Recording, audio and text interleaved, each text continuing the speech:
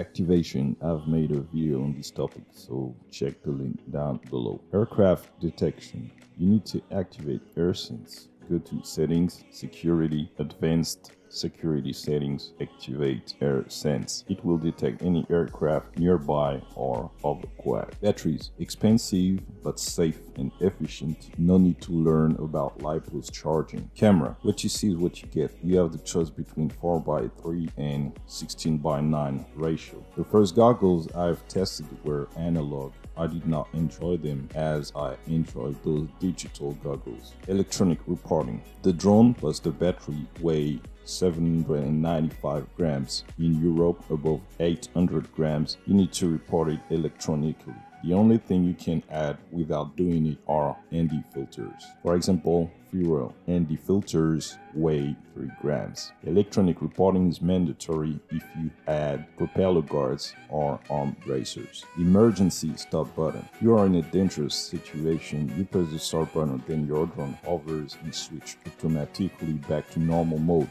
Don't forget to keep your throttle axis in the middle. If you don't, your drone will go up or down. Find my drone. Go to Settings, Security, find my drone, and then you can see the last 30 seconds of your flight. Fly like a MAVIC.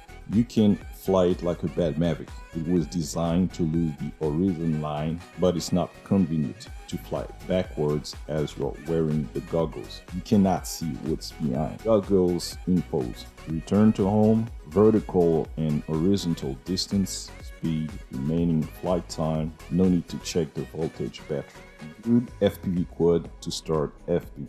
Yes, you can, as it adds a lot of assistance, but fly in a simulator first, otherwise you will crash it. Normal and sport mode. I rarely use them. I take off in manual mode and land in normal mode. Post-production. The recorded footage in your aircraft is already stabilized with Rocksteady One. No need to buy an extra software. Audio and video transmission lost signal. Absorption. The signal is blocked by obstacles like mountains. Reflection. The signal will bounce on the mirror and go back the opposite way. Diffraction. The signal will be divided. For example, when the signal meets with buildings. Refraction. The signal changes direction. The signal speed slows down. For example, when it encounters with trees. And it's even worse if it has just rained. Attenuation. The signal gets lost. The drone has not enough info to communicate with the remote controller. This is when the FCC hack